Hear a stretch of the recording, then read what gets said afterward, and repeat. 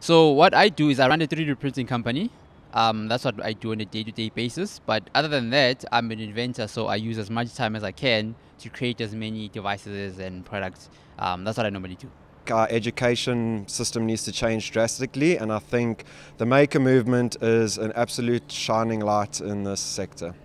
And what this makerspace does is that it hosts competitions for students to basically enter and then venture in those ideas or in those innovations. Technology and innovation is happening so quickly. Universities aren't keeping up with it the way individuals are.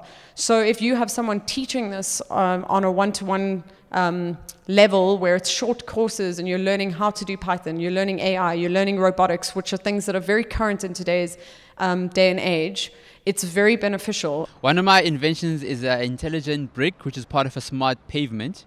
So this device, what it does, it allows homeowners to detect when a car that's not belonging to the family enters their driveway. We have probably around 200-300 informal crafters that produce products that require assistance with technology to ensure that their products are better quality. I am currently in a project called Magnon, and this is a cheaper, greener alternative source of generating electricity. Ventured in the problems that are faced by many South African rural communities, and that is lack of electricity. I run several tech maker communities.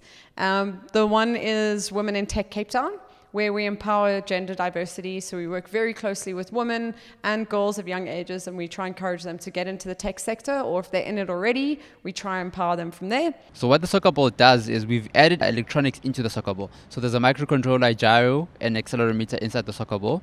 It allows a player to juggle the ball and count the number of times he juggles the ball on an app.